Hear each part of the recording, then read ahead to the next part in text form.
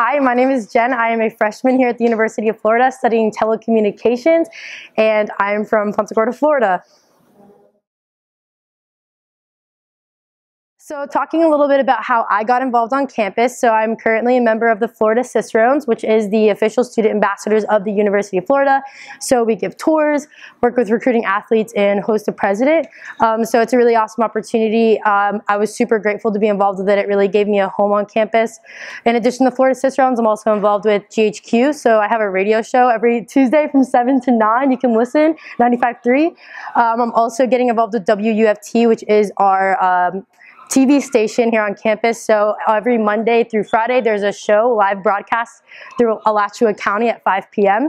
And I'm also involved with Dance Marathon, which is this really cool opportunity where we fundraise money for Shands Children's Hospital, which is also affiliated with UF.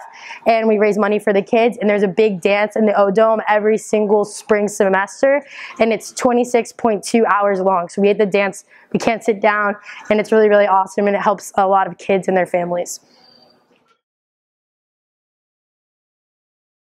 Online learning at UF is really unique because all of our professors will go to classes, so regular residential students will attend those classes and they get to ask questions similarly if you were there, and you get to hear those people asking questions and you get to watch the class happening. So you're not just reading a book, you're not just reading pages, you're actually fully engaged in the class and you get to watch along with them and take your notes.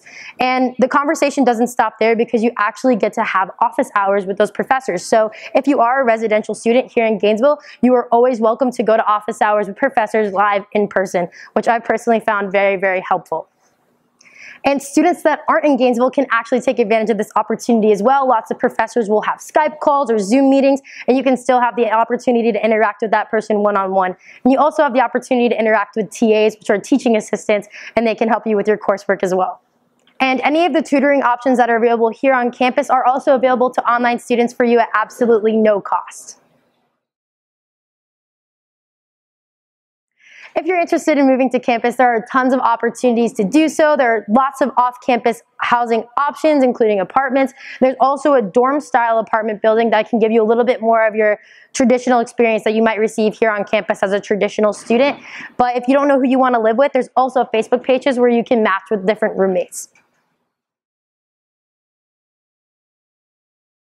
When I received my PaCE acceptance, I really didn't think that I was going to be a student. I didn't think I was a Gator, but I think that that is absolutely false.